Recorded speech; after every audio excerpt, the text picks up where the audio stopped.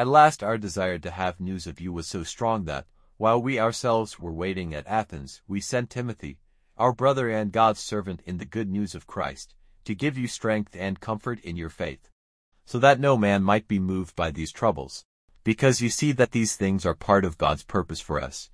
And when we were with you, we said to you that trouble was before us, and so it came about, as you see. For this reason, when I was no longer able to keep quiet, I sent to get news of your faith, fearing that you might be tested by the evil one and that our work might come to nothing.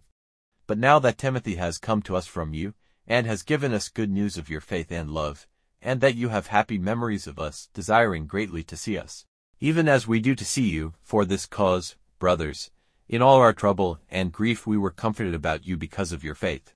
For it is life to us if you keep your faith in the Lord unchanged. For how great is the praise which we give to God for you, and how great the joy with which we are glad because of you before our God, night and day requesting God again and again that we may see your face and make your faith complete.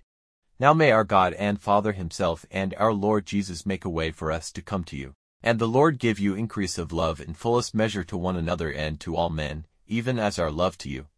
so that your hearts may be strong and free from all sin before our God and Father, at the coming of our Lord Jesus with all his saints.